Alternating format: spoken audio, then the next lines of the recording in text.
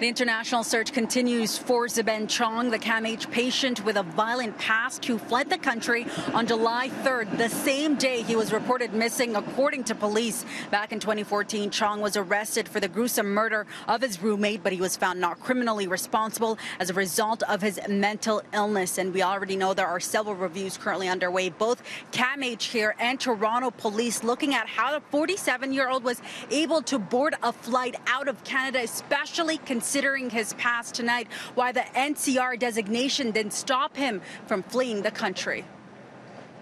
There would be, warrant, cross-Canada warrant, for example, that would show up at any border crossing or any police computer throughout the country. Yet the 47-year-old is now outside of Canada. How?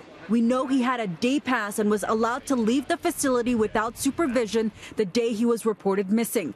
This criminal defense lawyer of more than 30 years doesn't believe that Chong used his personal passport to leave. They wouldn't have let him out of the country onto a plane. His passport would probably be either expired or held by the police because you don't want him to do exactly what happened, escape. I think he probably had some assistance, or he had the mental wherewithal to apply, for example, for a passport from another country, if he's a citizen of another country. As CityNews first told you earlier this week, a recent Ontario Review Board assessment states that Chong was a flight risk. They judged poorly in that case, and he was able to go wherever he wanted. The RB says Zhebin Chong's violent history would show up on official records, though the chair of the board says they don't know the circumstances surrounding his travels. We don't limit an individual's liberty unless there's a logical nexus to the risk they pose.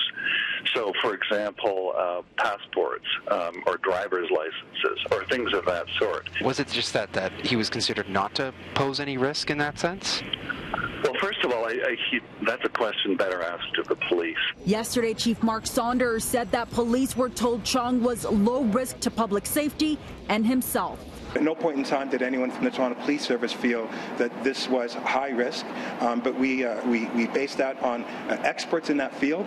Politicians at the municipal and provincial level have also been weighing in. In the end, there seemed to be a number of shortcomings in the system that allowed this incident to happen. How often do we hear about NCR patients walking away from the facility?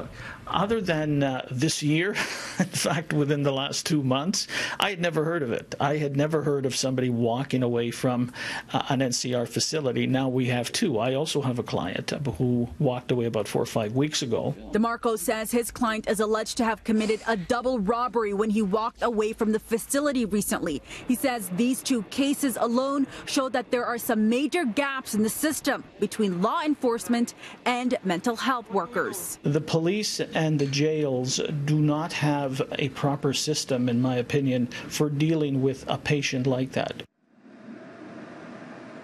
The RB tells us it conducts about 2,000 interviews annually and oversees 1,600 NCR individuals, while CAMH here behind me tells us that they have 182 NCR clients.